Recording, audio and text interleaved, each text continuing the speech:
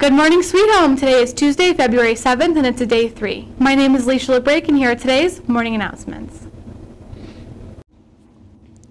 This week's artist is sophomore Ella Hubert. Ella is currently taking 3D mixed media. Ella designed this incredible gingerbread house completely on her own. While all of the designs were stunning, Ella's use of interesting materials really stood out. Congratulations, Ella. This week's Musician of the Week is Matt Gardner, a senior in wind ensemble and jazz band. Matt has been a member of wind ensemble and jazz ensemble for all 4 years of high school. He has worked over the years to continually improve as a musician and is the section leader of the trumpet section. Congratulations, Matt! The next Unified Club meeting will be Monday, February 13th in room 613 right after school. We'll be taking our yearbook photo too. Must have own transportation home at 3:15. The Unified Bowling team won their first match against West Seneca 5-4.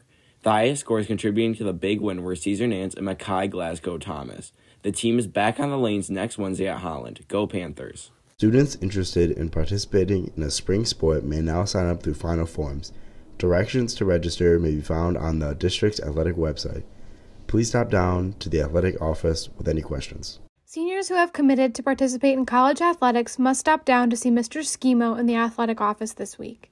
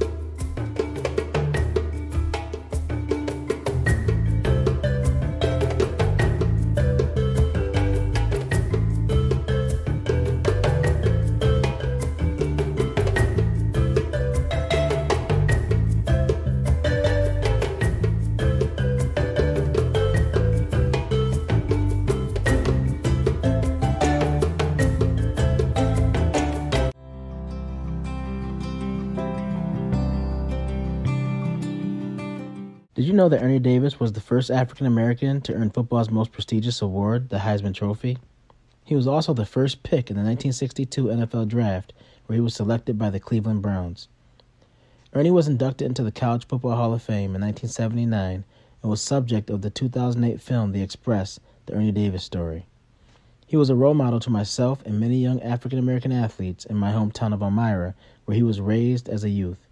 Growing up, we all had dreams of following in Ernie's footsteps of one day playing in the NFL. Unfortunately, Ernie was diagnosed and died of leukemia at the age of 23 without ever playing in a professional game. But his legacy lives on through the Ernie Davis Award that is given annually to the top athlete in the Elmira area.